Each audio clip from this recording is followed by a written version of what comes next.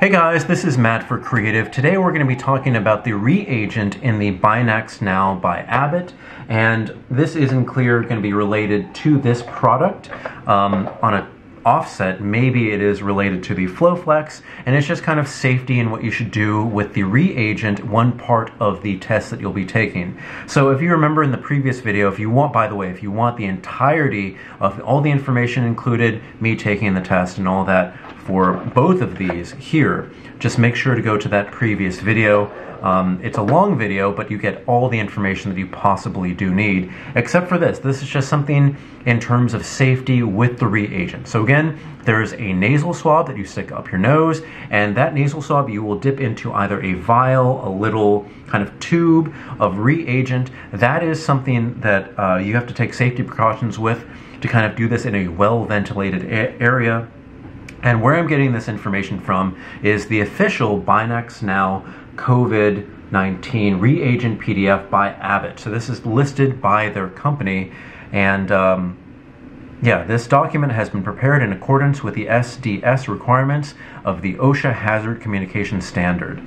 And what's key here is that there's something you have to be careful about, is the sodium azide inside the reagent. And let me just begin with this. I'm not a scientist. This is something that somebody brought up to me, and I thought it would be just good information to pass off to you guys. Section 4 here, first aid measures, just pertaining to the reagent, that little tube that you'll get in either of these kits. First is first aid measures after inhalation. Remove person to fresh air and keep comfortable for breathing. So that kind of just means do this in a well-ventilated area, maybe open a window. First aid measures after skin contact. Wash skin with plenty of water. So just make sure it don't get on your skin. Maybe wear some of those latex gloves if you have those around. First aid measures after eye contact. Rinse eyes with water as a precaution. If you have goggles, it's always good to kind of have those on here when you're dealing with any kind of chemical. First aid measures after ingestion. Call a poison center / doctor / physician if you feel unwell. So that just basically means don't drink the reagent, and I think you'll be perfectly fine. Now, I got all this information just Googling BinaxNOW safety measures, and you can find this PDF. It's online. It's readily available from Abbott, and if you just kind of want, you may kind of screenshot these if you like. I'm going to go down this,